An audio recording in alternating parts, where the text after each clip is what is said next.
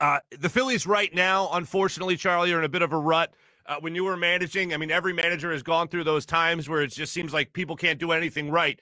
What can you do as a manager? Like when a team's not exactly playing to the best of their ability, or if they're playing down to an opponent, what can you do as a manager, if anything, to help turn things around?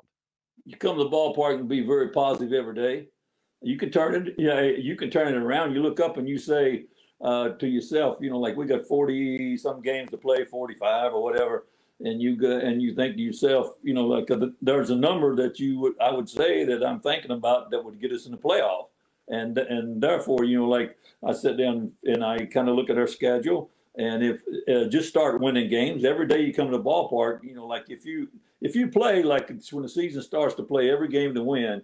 You'd be surprised sometimes. You're gonna have streaks where you lose and win, and I'm talking about 5-game losing streaks or 8-game winning streak and things like that. But if you just stay with them, and winning the game is the most important thing. I know nowadays there's a lot of show in the game. Like when you look at it, a lot of entertainment. When they hit home runs, they got their own agenda. They wear a sport coat or they got a straw hat and all this and things. But I think what we don't really understand is the time that celebration is going on. The game don't have time to work its way back in, and the time to work its way back in. Like that momentum thing.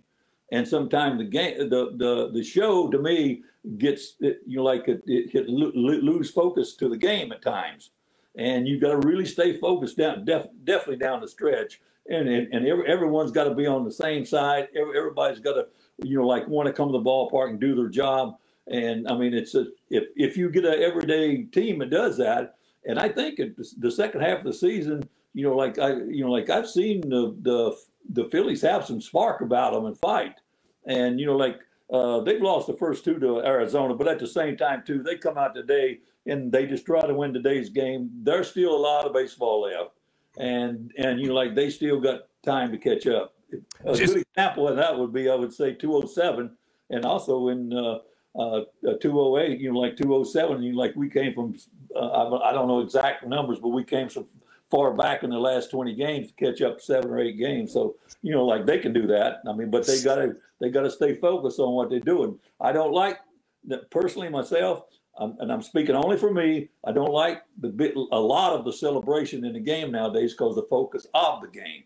I believe if a guy hits a home run, he comes back and he gets praised for it, and he hits everybody's hands, goes back over and gets a drink of water, comes back and sits down, and the game goes right back into a flow.